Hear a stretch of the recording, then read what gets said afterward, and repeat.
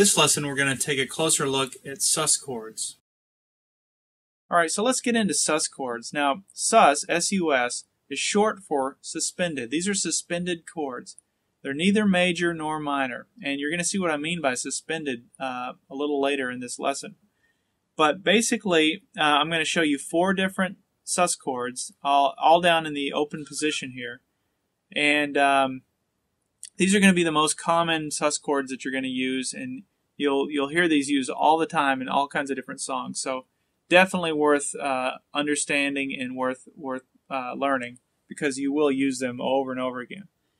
And once you hear them and kind of know what they are by definition, when you listen to music, you're going to hear lots of sus chords because they're very common in music.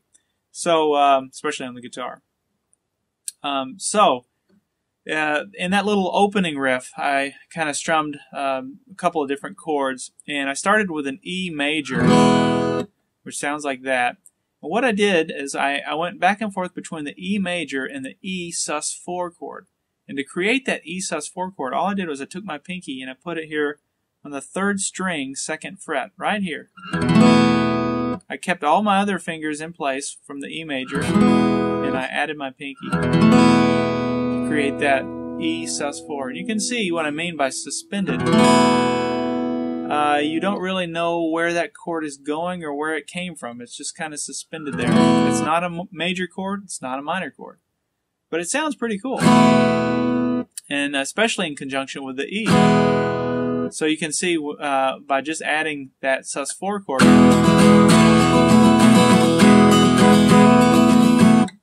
you can get all kinds of different rhythms. And that makes your playing a lot more entertaining. You know, it's kind of boring to just hold the same chord over and over again without making any changes. So that's what sus chords do, is they kind of spice up your playing a little bit. So with the E, we can create an E sus4, which we just did there. Now we can't create an E sus2. So you're limited to just the E sus4 with the E chord. But on the other 3 chords I'm about to show you, you can play a sus4 and a sus2. So let's move on and play the A chord. We're going to go to an A major, which looks and sounds like that. Now, to create an A sus4, all we do is we take our pinky again, push down on the 2nd string, 3rd fret, play that D note. That creates an A sus4. Now, let's hear an A sus2, because we can get a sus2 with this A. All we do to create that is we remove our ring finger from the A chord. So we're only using these 2 fingers. And then you've got on the 2nd string, you've got a B note that's ringing out. And that's an A sus2. So the sus2 is, I kind of think of it as what's happening below the root chord, and the sus4 is what's happening above the root chord. So the note above is makes the sus4, the note below makes the sus2. A sus4, A sus2. So you can see with a sus4 and a sus2,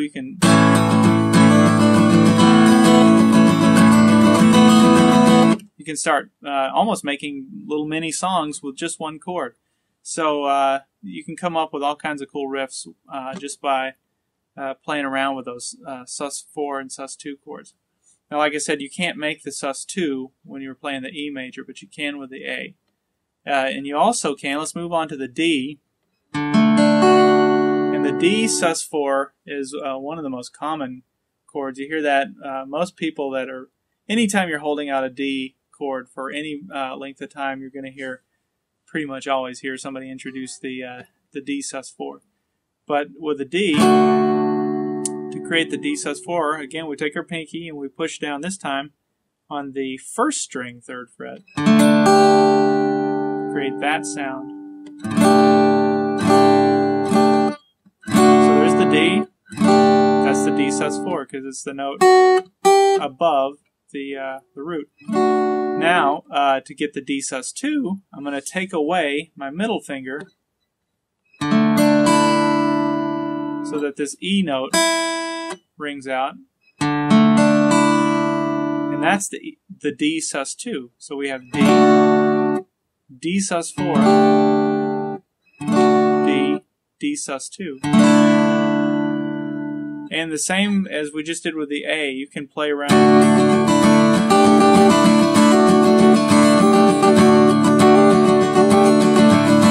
You can play around all day long with that, just by adding a finger, releasing a finger, adding a finger, releasing a finger. You can make that D sound very interesting. Now, as I said, these sus chords are neither major nor minor, so what's kind of cool is if I'm playing a D minor chord, which sounds like that, I can play those same sus4 and sus2 chords.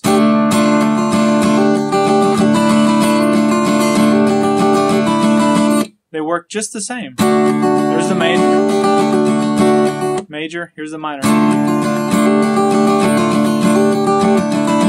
So that's really cool. So you learn them once and you can use them with either major or minor. You never have to worry about them not working. They'll always work. They'll always complement those chords.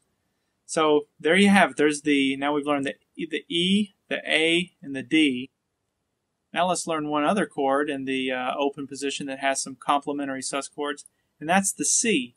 The C, which we should know by now, looks and sounds like this.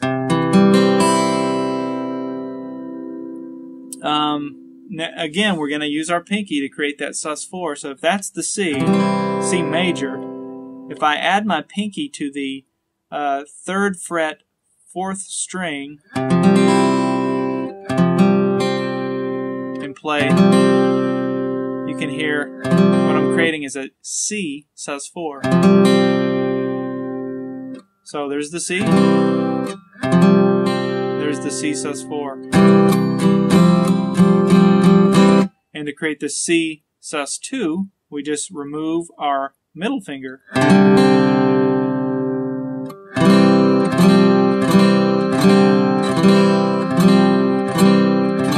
And you can play around that C chord all day long.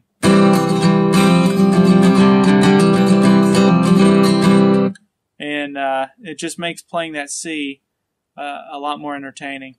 So there you have it. There's the E, the D, the A, and the C. Those are probably the most common open note combinations of sus chords that you're going to play with.